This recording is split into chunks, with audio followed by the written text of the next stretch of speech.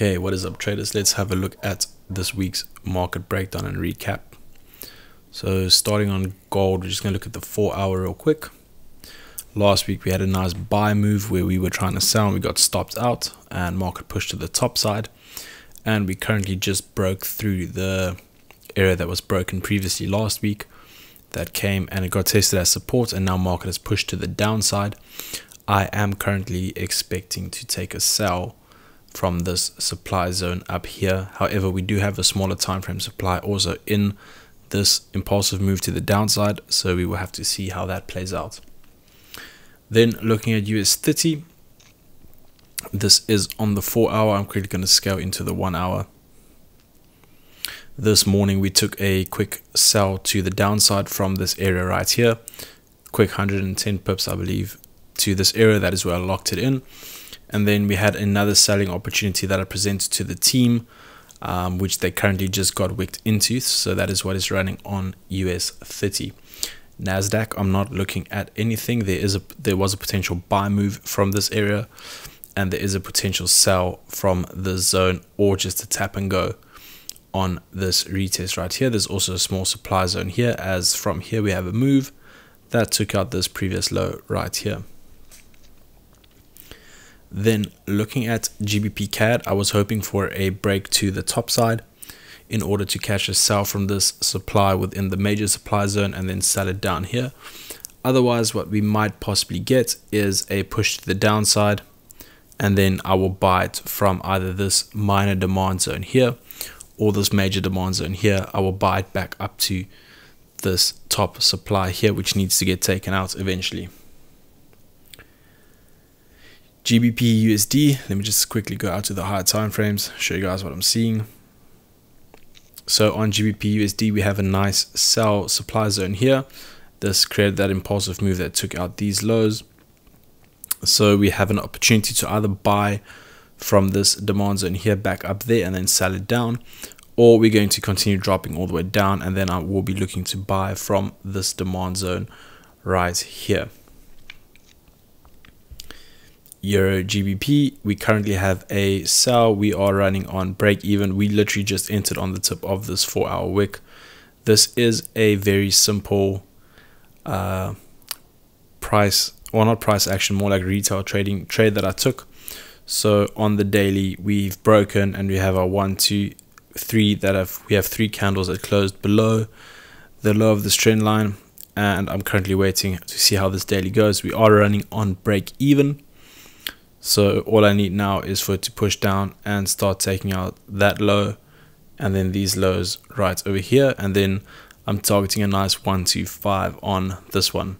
Stop loss just above the previous day's wick, and TP at our next demand right here.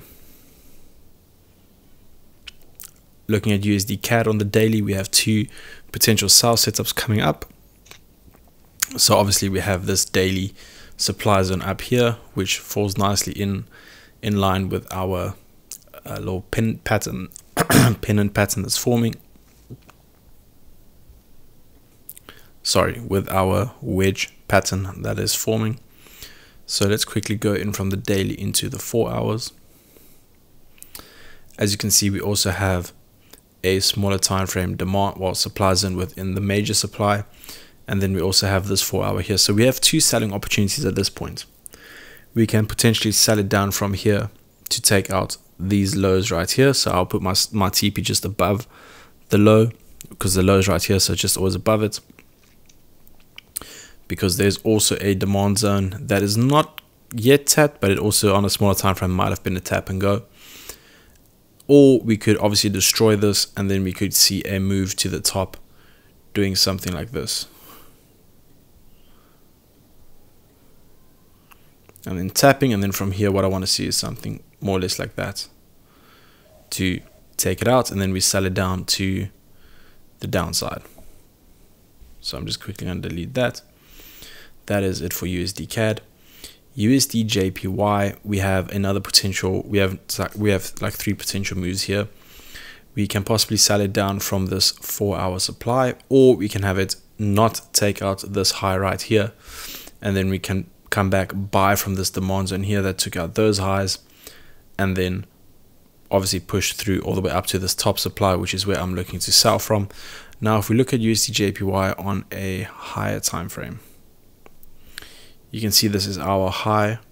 Well, these are monthly highs, so this is a 1 month's high, previous month's low, and another monthly low. So let me just quickly show you that. So you can see that right here, we've got a low there, we've got a low there, and then we're currently still busy with this month. So we're either going to come back all the way up to target the previous month's high, or we sell it down and target the previous month's low. That's pretty much what I'm looking at for on USD JPY.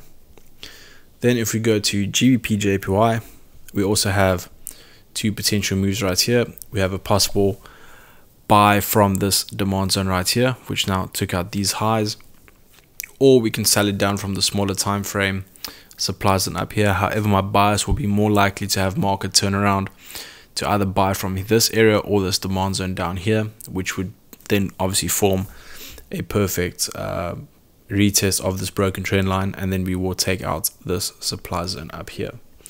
I'm not looking at Euro USD, US 500, Euro CAD, or Euro JPY for the week.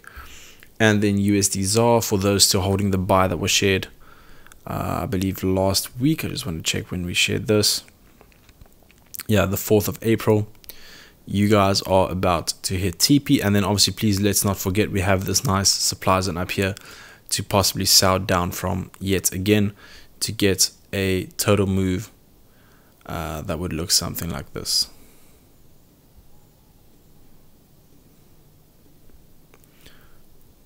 We can do that, and then something probably happening like this, and then down, and then all the way down to these lows right here. So that is also a potential move coming up. That's all for me this week on the forex pairs. I'm not looking at anything else really. Gold, we might actually remove that sell area a bit later because it is looking to push to the downside, which is also right because we might then look to buy it from this demand zone up here, to buy it all the way back up to take out this previous high right there. So both of these presenting, or all these pairs on this for this week, presenting like some really nice 1 to 5 minimum risk to reward trades, all looking fairly good. I do see we have some news on Wednesday, that's inflation rates, and then this is on the 14th as well. Just some retail sales news. So I don't think it's any major news this week. We might have to obviously just keep an eye on what's going to happen. But overall, that is what I'm looking at for the week. And then, yeah, Euro GBP, nice daily trade. There's a lot that can still happen. Might actually have formed a nice little supply here. We'll see if it actually breaks, takes out some lows, because if it does, we might have market push down and then come back for a retest. And that'll give us a more clear indication of where to place any stop losses. Looking at this now on the 4 hour, we might actually have something like this, where we had a supply, market tapped in, and then we would have entered from here, stop loss there and sell down. But I will obviously continue to monitor these trades as they play out. This is also a more like a daily swing trade, which could run for a couple of days or even a week. But this could be a very nice move to the downside, as I am seeing a big shift in momentum from market doing something like this. All right, and I don't see us bouncing off of this yet for a move to the top, so I'm more expecting something like this to happen for the market to now shift down, do this, and then come target these previous lows, which it needs to take out, and then I need to take this out and this all the way until 82.82027. So that is it, guys. That is my look at the markets for this week, what I'm looking to take and what we currently have running. And then next week we will obviously recap on how these week's trades went. I'll catch you all in the next one.